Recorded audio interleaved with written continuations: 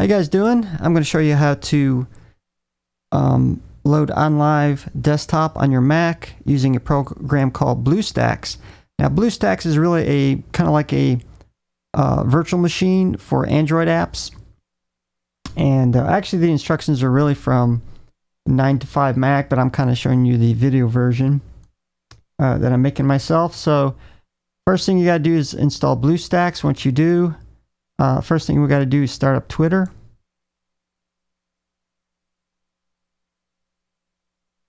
And actually for me it'll automatically start up once it kind of goes into the Android emulator,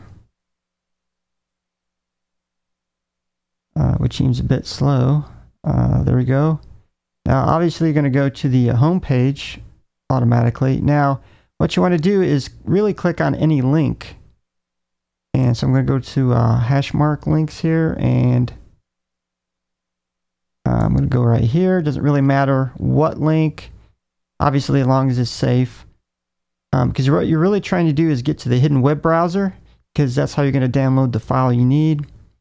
And we're going to type in XDA forums,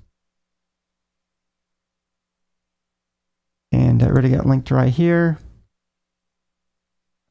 which searches for it. We're going to click on it again to go to the actual website, and it seems much faster now. Okay, we're going to actually do a web search for OnLive Desktop.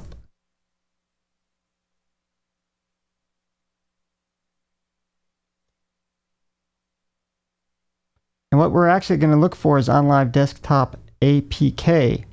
Once you search for that within the forums, you're going to click on that, and it's going to take you to this forum post right here, and they actually got the it's com.onlive.desktop and all the numbers .apk. Now you're going to click on that, and it's going to automatically download to your Bluestack player, and once it downloads, it'll ask you if you want to install it. You click install, and I'm going to try to back out of this web browser real quick. And there it is right here, the OnLive Desktop right here. Okay, I'm going to actually click this over here because it's going to show my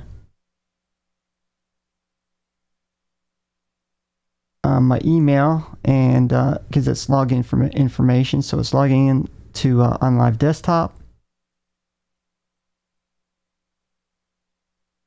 and this should take just 30 seconds or so. I'm hoping. Seems like my internet was a little bit slow. Now supposedly it's not going to be like at full speed like a native app, but that's all have to do with emulation anyway. So because like you won't be able to, you know, unless you really run Windows, you can't really go to the Microsoft Online application for Microsoft Office. So you can use this application, and here we got Word, Excel, PowerPoint, whatever you need. Now I haven't tried printing from this, but you know, your mileage will vary. So that's one way you can use Bluestacks for something useful.